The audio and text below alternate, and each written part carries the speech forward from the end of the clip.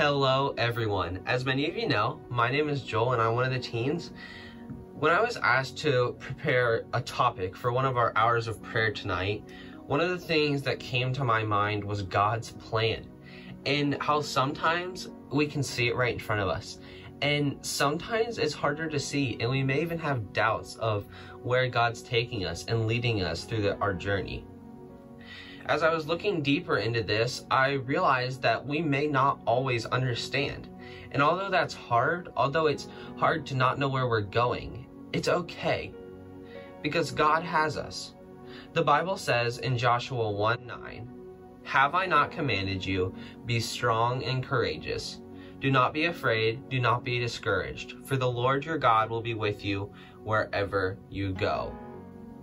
What this made me realize is even when I can't see what's going on, God already knows, and He's going to be there by my side to walk me through whatever comes. Now, when I was writing all these things down, I started to think of, how does this relate to what's going on now? How can we know that what's happening in this day and age is all a part of God's plan, and that He's still walking beside us? So I went back to the Bible, and in Ephesians 1:11 it says, "All things are done according to God's plan and decisions. And God chose us to be His own people in union with Christ because of His own purpose based on what He had decided from the very beginning." Another one that shows this point is in Jeremiah 29:11. "For I know the plans I have for you, declares the Lord, plans of welfare and not for evil, to give you a future and a hope." Now, in this time, what I saw is we're all going through different things right now. And whatever we're going through, what this made me realize is God's walking beside us, and it's intentionally happening, and it's all a part of God's plan. So tonight, let's pray. You can pray with me. You can follow along with me. You can listen and pray on your own after, or you can read the words up on the screen. Pray these words. God, help me to feel your reassurance and love. Help me to see the bigger picture as we are moving through the different stages of my life, and more importantly, your plan. Help me in the times where I simply can't understand what is happening. Help me to know that you are with me and you always will be. Help me to know that in the moments of my doubt, you are still there and still love me. Help me to understand the things around me, the things in life, with family, friends, work, school.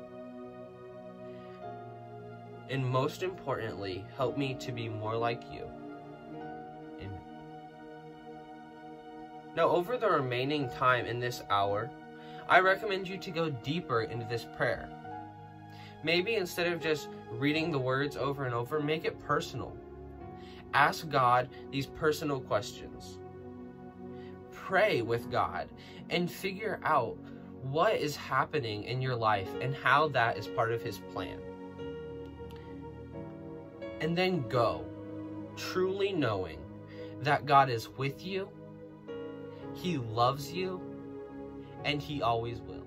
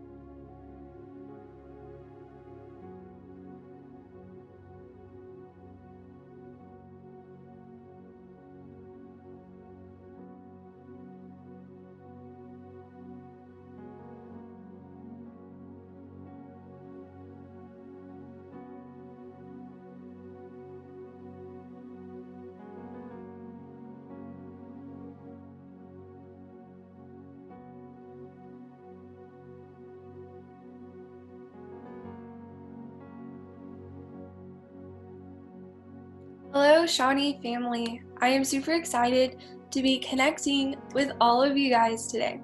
My name is Emily Arnold, and I am one of the teens here at Shawnee. A while back, I was able to lead youth group and lead our other teens what it looks like to prayer journal and a series of prayer journaling prompts. Pastor Amber Lee has asked me to share this message with you all today. I will be using a PowerPoint which will be made available to all of you guys. Prayer journaling. One verse that has been a very influential verse in my prayer journaling experience is 1 Thessalonians 5:16-18, which says, "Rejoice always, pray without ceasing, and give thanks in all circumstances, for this is the will of God in Christ Jesus for you." I encourage you guys to ponder and think about, what does it mean to pray without ceasing? What does it truly mean to live a life of prayer, that never ends? We are constantly in prayer. Prayer journaling. How does it work? First, in my prayer journal, which I have, I write down the date. I write down what I am thanking God for and what I am praising God for. And then I will write down my requests. What do I think I need right now in my life? I will write down what I'm praying for each day, and then I can start to go back and look at my first prayers and see, has God answered my prayer? If God has answered my prayer, I highlight it so it stands out to me the next time. And when God answers a prayer, I reflect. How did God answer my prayer? Did He answer it in a way that I was expecting? Did He say, "Yes, you can have this"? Or did He say, no, you don't need what you asked for"? Or did He answer my prayer in a way that I didn't know I needed? Or if He hasn't answered my prayer, is this a prayer that I am still asking? The next 3 prompts are all acronyms, very similar acronyms in that. So here's the SOAP acronym. We start out with scripture, and this could be any scripture you choose. I personally choose the proverb of the day, because there's Proverbs 1-31, so a proverb for each day of the month, and then a psalm, whatever psalm. And then I will read the scripture. I observe, what do I see? What stands out? And then apply. How does this apply to my life? And then I will turn this into a conversation with God. I will write it down. God, I am thankful for this. I love the way this verse stated this. And then, what do I need to pray for because of what did I see in the scripture? Prayer. So this acronym is POWER, and it begins with prayer. Prayer. What is on my heart? What questions do I have? And then observe. Observe goes with scripture, so another scripture passage of your choice. Observe, what does this verse show me about God? Write down, what verses stood out and why? Envision, how do I see this passage applied to my life, and what is this passage describing? When I journal, I don't always journal with just words. I like to draw or paint what I see in the passage, or paint how I'm feeling. And I encourage you to do this if you are an artist. Even if you're not an artist, I encourage you to do this. You might surprise yourself with what you see. And then respond. Respond to God through prayer, thanksgiving, or worship. Again, I don't just write down words. I like to worship. I play piano and guitar, and I like to play just basic chords and sing what's on my heart. Not any song that's ever been written, but a song that's just personal, a prayer between me and God. Grow. First, greet. Invite God into your quiet time by opening in prayer. Read. Read a scripture passage silently or out loud a few times. Observe. What stood out to you as you read or have read this passage? Write. Write out the verse, your observations, and your prayer. Reap. This looks like a lot, but it's really pretty simple. First, read. Read a passage with an open heart, asking the Holy Spirit to speak to you. What is happening in this passage? What things are emphasized, repeated, related? What do you see about God? What is God doing? And then what do you see about man? How is man responding to God? Journal all of these things. And then examine. Examine the passage. Examine what you've written already about what you've seen. And then ask yourself these questions and write down your answers. What is going on in this passage? Who's the author writing to and why? And what is the author writing about? Why does his audience need to hear these things? And then apply. Meditate on what God is saying to you and how it affects your life. Ask yourself these questions. Is there a truth to believe in, a sin to recognize and repent, a promise or a command? What things need to change? And then how can I apply the messages of the text into my life now? And then pray. Pray through the passage in your application. Ask God to change your heart and your life. Next, these 15 prompts are my to-go-to prompts when I am stuck or when I just need to write. It could be any of these prompts. For example, let's do number 6. I feel God's presence when, and then fill in the blank. Where do you feel God's presence? Maybe 15. God has named me. 15 reminds me of a prompt or of a lesson that I learned at the call last summer, whereas God has named me beloved.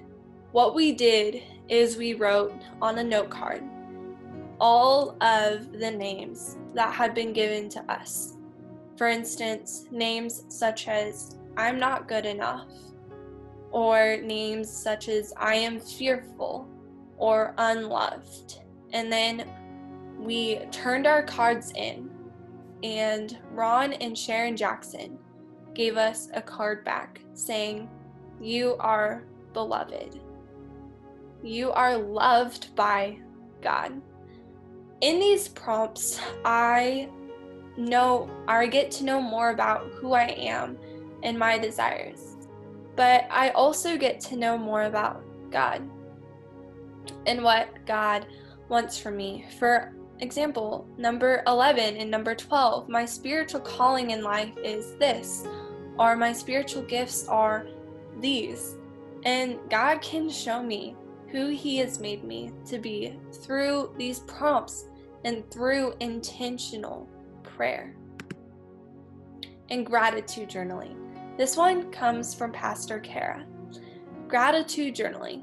What we do is we write down 5 things that made me smile today, 1 positive story from today, and 3 things I am thankful for. Then I will spend time in prayer, thanking God for the day and for everything that has happened that day. And even if it was a very low day and there weren't very many positives, I guarantee you at least 5 things in the day made you smile. Whether it was the breakfast you had, good breakfast is always a good way to start your day. Or maybe it was the sunset you saw before going to bed, or it's spring, the flowers that are growing everywhere. And 1 positive story from the day. This could be anything. It could be a joke one of your coworkers told you, or if you're a teacher, it could be how something one of your students had said. And then 3 things you were thankful for. These could be as simple as I'm thankful for my house, or my dog, or my family, but it could also be very deep. Like, I'm thankful for the ways that God has provided and shown his faithfulness to me today. And then I encourage you to spend time in prayer. Last, as our Shawnee teens have prayed through these prompts together, Pastor Amberly challenged us teens to cut out one of these prompts and place it somewhere where we would see it every single day. For some of us, we taped it on our bathroom mirrors because we see our mirror every single day. And for others, we taped it to our steering wheel in our cars. And then when we see this prompt, we are reminded to pray. And I found that if I keep a prompt in my car, I will spend my morning drive to school praying this prompt. So today, I am challenging you all to do the same, to take one of these prompts and place it around your house, in your car, if you're a student, in your locker, or if you work somewhere, place it on your desk.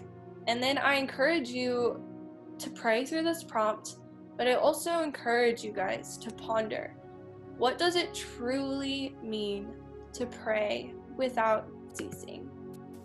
So as you guys embark on your 24-hour Pentecost journey, I hope one of these prompts will resonate with you and help you and guide you through prayer. I also hope that you will be able to continue praying after these 24 hours have ended, that you will continue in your journey and continue to pray without ceasing. I am so thankful for all of you guys, and I will be praying alongside of you today and for many days to come. I love you, Shawnee family, and hope to see you all very soon.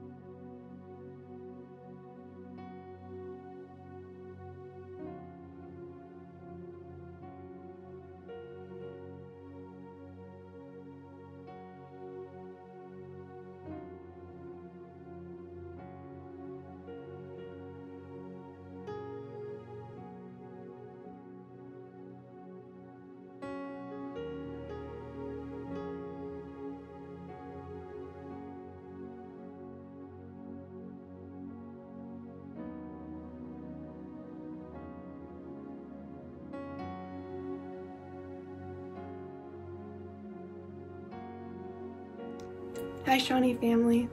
The prayer I have chosen to lead you in during this hour is one that I have been taught my whole life, a prayer walk. I find prayer walks both peaceful and meaningful for me. Since we're in a time of social distancing, I wanted to guide you in a makeshift prayer walk. Throughout my day, whenever I see something that needs to be prayed for, I'll just say a quick prayer for those people or the building that I'm looking at. In my Christian club at school, the leaders at the time gave us ribbons to hang in our cars or on our backpacks, and whenever we would look at those, we were supposed to pray for our school. I see this as a makeshift prayer walk for when we can't physically be in the building. I got this my freshman year and I still have it hanging in my car, and I pray for my school every single time that I look at it, the students and the faculty and the building itself. I ask God to lay his hand over top of every single person in the building and just to pray for their health and their well-being during this time especially.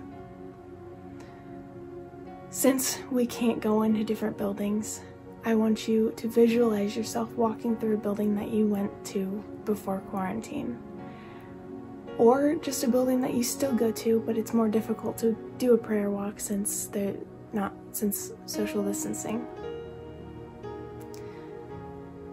I want you to go imagine yourself going through the building and touching the walls and seeing the people and just praying over them. If you're struggling to visualize the building, that's perfectly fine. Just imagine yourself walking through a building. It doesn't have to be the exact one. But I want you to make yourself feel like a physical presence in that place, and just to bring God into that place to help the people that are there or that were there before quarantine started. The biggest buildings that come to my mind are the schools. Even though they don't have students in them anymore, they still have, all the students are linked to them, and pray for all the students. And hospitals especially. Walk through the hospital, touch the walls of the building, pray for the building to hold God's Spirit within it, and to see the people and to pray for their health again since they're in there, and for the nurses and the doctors. Do this with as many buildings as you can think of that God is urging you to pray over, and just be a heavenly presence in those places.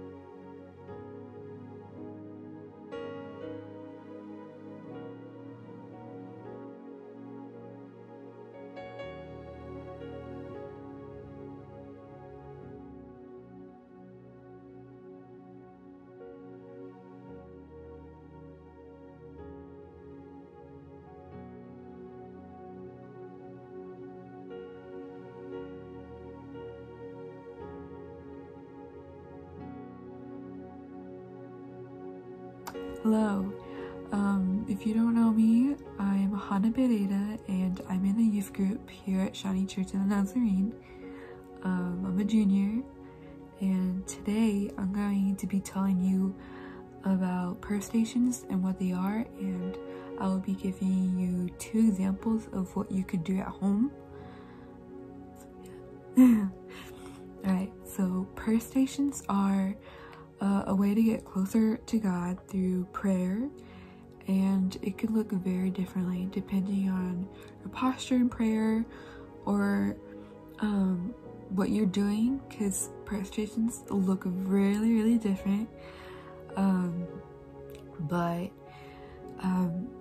you can, so you have sensory prayer stations. You can put your hand in sand, water, and rocks and feeling it, and you can have prompts to it, and praying for people who are sick, for family, for those in the war.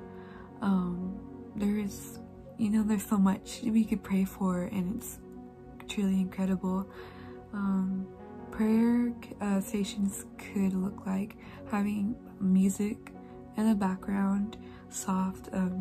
I like playing my calm Christian music on Spotify. It really helps me get in the mood of the prayer if I'm doing prayer stations.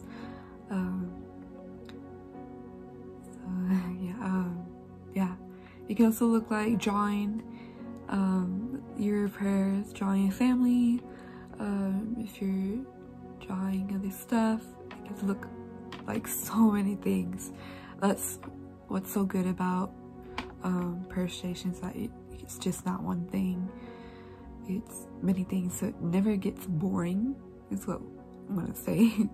It's always interesting, and seeing how different people make up new ones, and it's really cool. So I'm gonna sorry. So the 2 that I have for you today are what are you grateful for?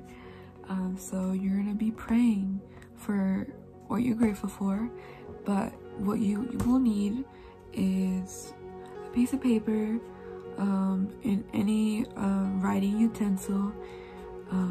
If you're doing this with a family, I would suggest getting a really big paper and like writing the date on it, or for any of these, writing the date on it, and then you're going to put all the things you're grateful for, and as a family, pray for all these things, and maybe ask your children or your husband or wife why you're grateful for it. You don't have to, but you can, and then pray as a family, or if you're alone, pray for these. And the next one is pray for those who have hurt you in the past or in the present. And you guys will need yet again a piece of paper and any writing utensil, but you're gonna be writing about this person who has hurt you. You'll be praying for them, for you can pray for wisdom, for peace in their life, that if the reasons they hurt you is because they grew up in a bad situation, and that's what helped them be the way what they did. You could pray for that, and depending on how they hurt you, you could pray for them in that way. I've had multiple people hurt me in different ways, and one that I will always remember is that someone told me that something bad would happen to my mother when I was young. I'm not gonna say specifics because I still get hurt by it, even though I shouldn't, because I've been over it, but I have prayed over it, and I did this, and it helped me a lot. So yes, but on this piece of paper, you're going to be writing a new ending to that story, to whatever happened to you with this person. You're just gonna make it happy and make it different.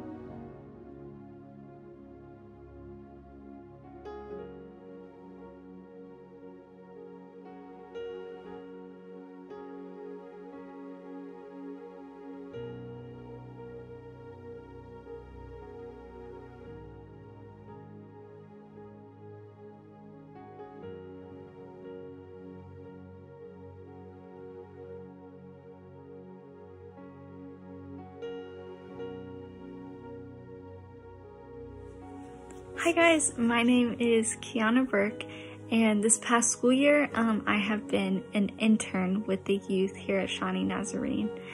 And today I just want to lead you guys in a little prayer exercise. It's one that I have been doing for quite a few years now to kind of start off my year. And that is, I pick a word for my year. So I was looking through my journal tonight, and in the very beginning of it, I have my word for 2019, which was aware. And that was my word that really stuck with me the entire year. And I just wanted to be more aware of God's presence in my day-to-day life. And then kind of in the middle of my journal, I have my word for 2020, which was enjoy. And this year, I just really wanted to focus on enjoying God's presence, enjoying the people around me, enjoying creation, and just enjoying life fully. I think a couple years ago, my word was purpose. I was really searching to find purpose in everything that I do. And so definitely your word can totally vary. Obviously, it's not the start of a new year, but every day is a new beginning. And this can be your word for the end of quarantine time, or this can be like you can find a word for maybe your summer. That's like we're starting it now. So maybe for the entire summer, this is kind of your word, or maybe it will be your word for this next school year or whatever season of life that you're going through. And so I just normally what I do is I pray. I spend some time in prayer about what word do I feel like God really wants to use to shape my upcoming season of life. And so that's kind of my first part of my prayer. And then whenever a word just keeps coming to mind, or a word has been standing out to me, that's kind of when I grab onto that word and I start praying again. I start asking, what does this word mean in my relationship with God, in my relationship with those around me, and my relationship with myself? And so those are kind of the three main questions I ask about the word. And I just pray those questions honestly, and I let God kind of lead in what that looks like and if that's the word for me. And so really there's no right or wrong way to do this. I just wanted to encourage you guys that the word of the year has kind of been something that has shaped me. And there have been times during the year where I've completely forgotten my word. Like it has not been something where I look to every morning and I focus on that. But whenever I do completely forget it, normally God does something crazy in my life that causes me to remember it again. Sometimes it's good, sometimes it's hard. But in either of those situations, whenever I realize and I remember my word, it really grounds me, and it really reminds me that, oh yes, this is what I'm searching for. This is what I'm following. This is what God's trying to teach me in this time, because I prayed about it. God kind of gave me that word. And so there are promises that come with that. And so today I just encourage you guys to pray, ask those questions, kind of let God put a word on your heart. It might take looking in the Bible and finding a word, or it might take, while you're listening to music, a word just keeps coming up. Just be okay with the fact that God might not exactly give you a word. Be okay with the fact that it might be small nudges towards a word. And so I just encourage you guys to do that prayer exercise, see where it leads you, and I'll be praying that for all of you, that this can be something that's super helpful and super transforming. Bye guys.